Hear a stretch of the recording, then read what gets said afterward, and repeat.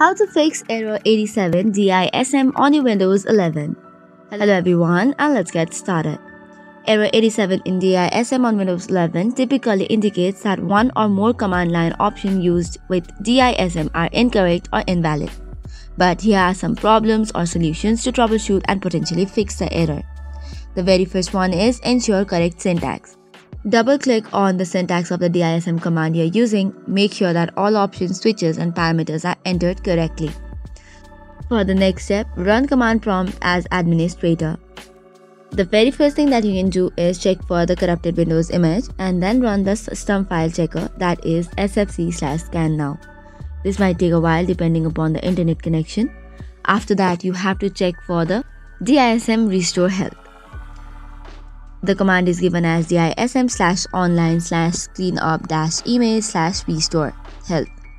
This should probably fix the issue. However, it can take some while, so make sure to be patient enough. After that, right-click on the Start button and then go to Settings. Once you open Settings, go to Windows Update. From here, select the Update or Check for Updates option and you're good to go.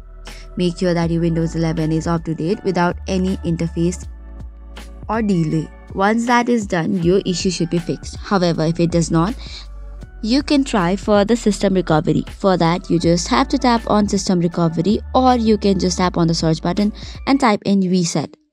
This will take you to the section of recovery. Now you just have to tap on reset this PC and then follow the prompt. So that's all for today's video. For more such contents, do not forget to hit the like and subscribe button.